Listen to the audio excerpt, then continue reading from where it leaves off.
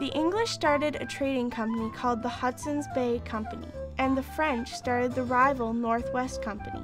There was heavy competition between the two groups to make the most money and to control the most territory. There was lots of fighting. The two groups finally decided it would be more profitable to stop fighting and form one big company, and in 1821 they joined each other under the name the Hudson's Bay Company. Come on!